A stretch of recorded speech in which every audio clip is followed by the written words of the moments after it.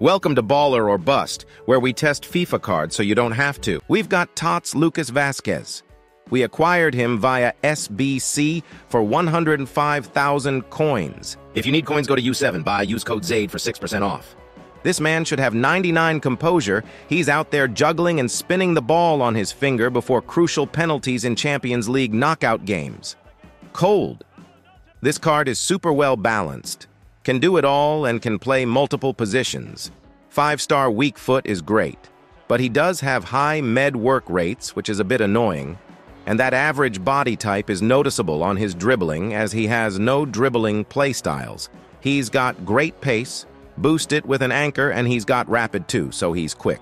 Shooting-wise, he can actually score bangers from distance, but hits them well in the box too.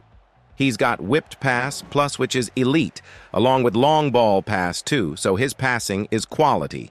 Dribbling, no play styles, average body type, 4-star skills, it's not the best.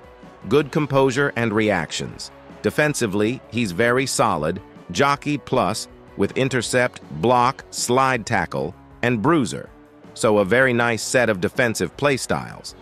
Lacks a bit of strength, but he does have high aggression and bruiser, so it's not that bad. Overall, he's not insanely good, but he's pretty good, and of course can upgrade at least twice, so it's a WSBC.